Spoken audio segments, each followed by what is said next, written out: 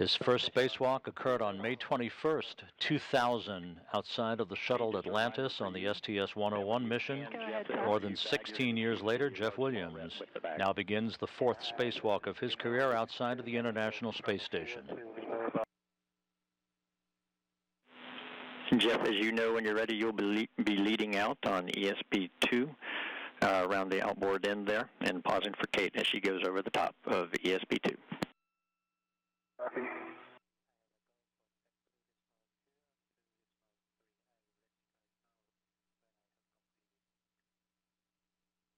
This will be affixed to two locations on pressurized mating adapter number 2, both on the space-facing side and the Earth-facing side of PMA2. The stalls are locked and closed on BRT.